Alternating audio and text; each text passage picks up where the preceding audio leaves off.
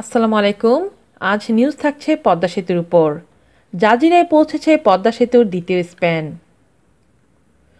পুরোদমে এগিয়ে চলছে পদ্মা সেতু প্রকল্পের কাজ। সেতুর ৩৮ ও ৩৯ নং পিলারের উপর দ্বিতীয় স্প্যান ৭B অর্থাৎ সুপারস্ট্রাকচার বসাতে ভাসমান ক্রেন এখন জাজিরা প্রান্তে অবস্থান করছে।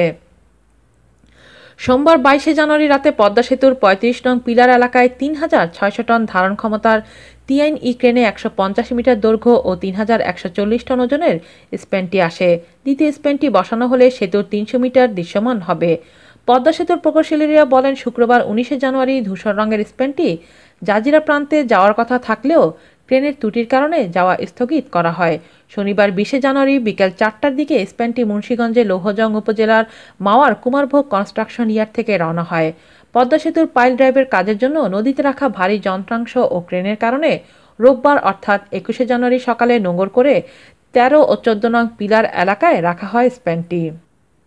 প্রকৌশলীরা আরও বলেন, ৩৮ ও ৩৯ নং পিলারের দূরত্ব অল্প হওয়ায় স্প্যান ৭B ৩৫ নং পিলারের কাছে রেখে দেওয়া হয়েছে। পরিবেশ অনুকূলে থাকলে বৃহস্পতিবার অর্থাৎ ২৫ জানুয়ারি স্প্যানটি ৩৮ ও ৩৯ নং পিলারের উপর বসানো হবে। তবে তাৎক্ষণিক কোনো সিদ্ধান্ত নেওয়া হবে না এবং নির্দিষ্ট তারিখ দিয়েও পরিবর্তন করা হচ্ছে, কেননা এখানে অনেক বিষয় আছে যেসব বিষয়ে শতভাগ নিশ্চিত না হয়ে এগুলো সম্ভব হচ্ছে না। এদিকে পদ্মা সেতু প্রকল্পের সর্বাধিক অগ্রগতি ৫১.৫% ও মূল কাজের অগ্রগতি হয়েছে ৫৬% বলে জানিয়েছেন সড়ক পরিবহন ও সেতুমন্ত্রী ওবায়দুল কাদের। ৬.১৫ কিলোমিটার দীর্ঘ এই সেতুতে ৪২ পিলারের উপর বসবে ৪১টি স্প্যান। সেতুর মূল আকৃতি হবে দোতলা। কংক্রিট ও স্টিল দিয়ে নির্মিত হচ্ছে এই সেতুর অবকাঠামো এবং সেতুর মোট পিলারের সংখ্যা ৪২টি।